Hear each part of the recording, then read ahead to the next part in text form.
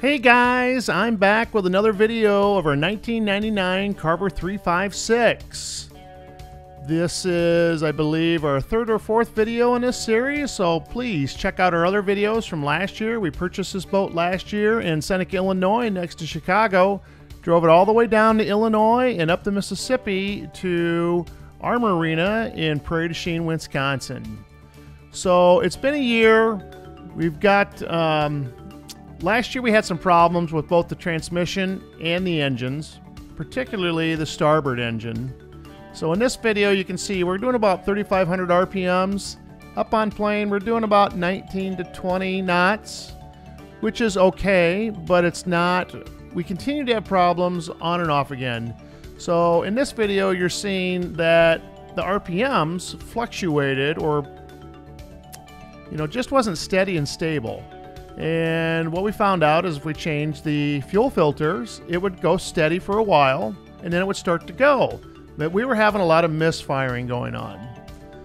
So finally we found somebody that's got a computer sensor to plug into our computer and diagnose it.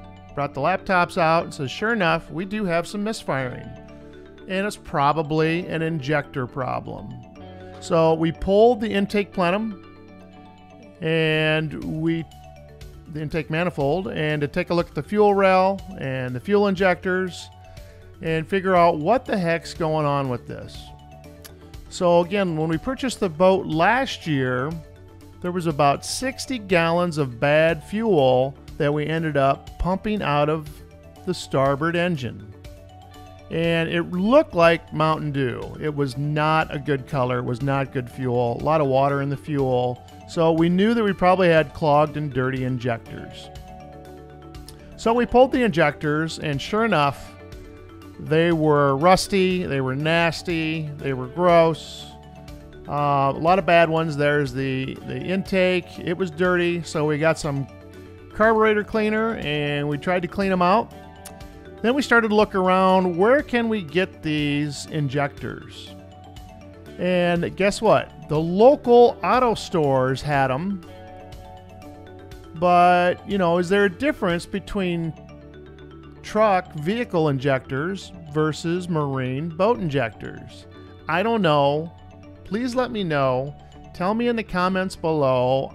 This is what I need you guys for.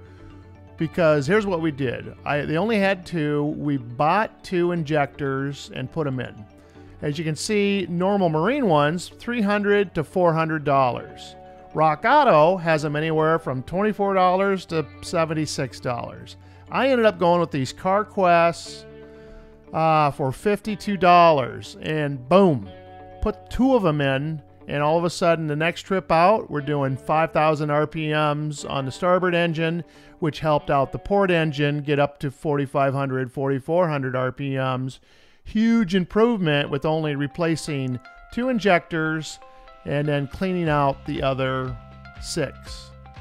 It was a huge performance boost in the boat, and it steadied everything out. And now I've got to decide, am I going to continue using these truck injectors and replace the rest of them, or are we going to spend the money and get the marine injectors? So let me know what you think, because I've got a whole summer of fun ahead of me that I want to get to, and I want to get this taken care of sooner rather than later. I've heard there's a difference, but then I've also heard it doesn't matter. Put the truck injectors in. Big difference on price. Let me know. Thanks for watching. I'm excited to read your responses down below. See you next time.